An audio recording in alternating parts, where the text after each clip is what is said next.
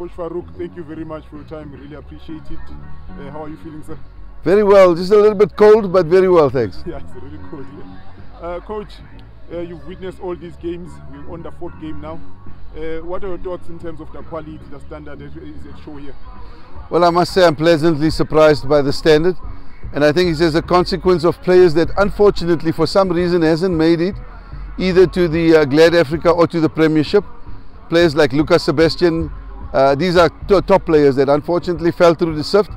But they've come here to give themselves another opportunity to showcase their talent and hopefully, make it into either the Glad Africa Championship or even be scouted by some of the Premiership coaches.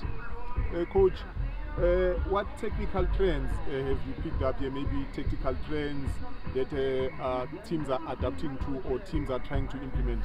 Well, I think a lot of teams are playing with a 4-3-3 formation, whether that be because of the top teams in the world like Man City, Barcelona, etc. playing that formation, or is it because of the fact that they're looking to play with one pivot and play with 2 offensive midfielders in the form of a 8 and a 10? But it seems to have created some good quality football going forward. Defensively as well, we've seen some very good performances thus far.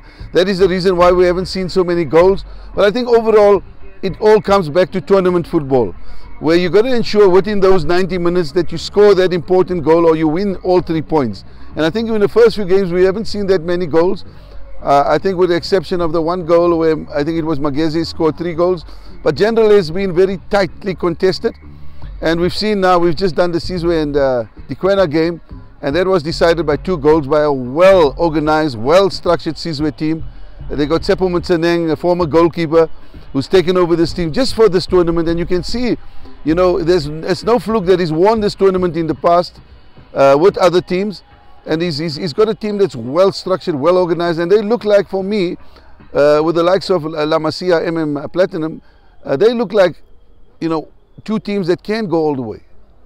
Coach, before I let you go, I have to get your comment with regards to what Coach Hugo Broos said about the standard of our PSL, the quality of our players. Have you heard those comments, and what is your response?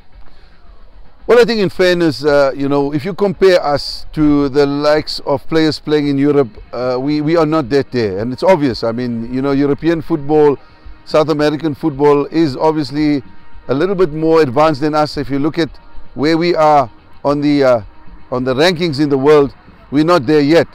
But I think in fairness, we should take the message and look at what we can get out of it and not take it personally and say that he's criticizing us. He's making a very valid point saying that we need to have more of our players playing in Europe. And I do agree with that. I think it would be good for our football if we get players to play in the top leagues in Europe and bring back that experience and that ability to play at the highest level against the best players in the world to enrich our national team. Coach, thank you very much for your time. I hope you enjoy the rest of the tournament. Thank you.